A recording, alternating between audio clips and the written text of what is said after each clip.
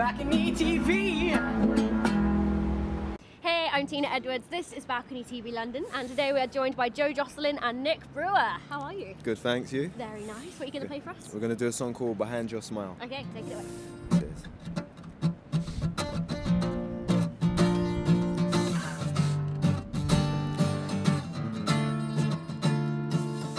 I wonder what your smile really means.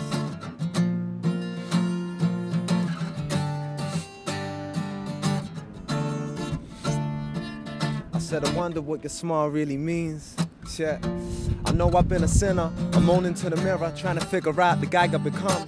From the little chubby boy that used to cry to his mum, to finding out my friend had lost his life to a gun. I weren't ready for the changes my situation was facing, cause things are moving adjacent and they suddenly switched. I ain't saying I had it hard if that's what some of you think, cause I was never really one of them kids, and that's the funniest thing. I was scared and unprepared, man, I was really lost. I know my friends wanted revenge, cause they were feeling robbed. My mate's dead over something his mate said. I'm trying to work it out, tell me why doesn't it make sense? No one can tell me my man was moving unhealthy, having visions of his face when I'm dreaming somebody help me. No help was coming, but really I needed something just to stop me losing my mind, becoming nothing.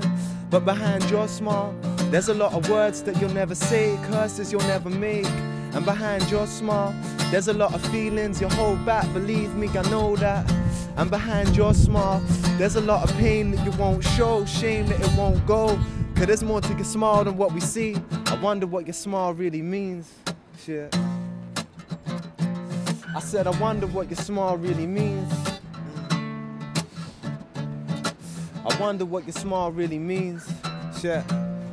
I gain ashamed to be afraid, lying on my bed, thinking about the days I lay awake, trying to free myself. Didn't feel the same, I couldn't be myself, screaming in my dreams. I needed help. Oh well, just another kid who told a couple fibs. I thought that I could play a part just for the fun of it. It's like I had to prove something, cause I knew nothing. With not a clue of what to do, I was a loose button. Shit. And I fall off any minute, you can call off any gimmicks. I was foolish, I admit it. At home I was annoying, and in school I wouldn't listen. Lying to myself because I really didn't fit in. But now I'm thinking, how'd I get in that position? I was really trying to find myself, and clearly I was missing. And it hurts how things could have worked out so different, cause my vision's still feeling blurred now. But behind your smile, there's a lot of words that you'll never say, curses you'll never make.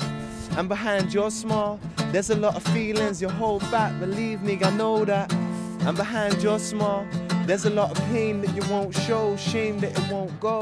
Cause there's more to your smile than what we see. I wonder what your smile really means. I said, I wonder what your smile really means. I wonder what your smile really means. Thank you.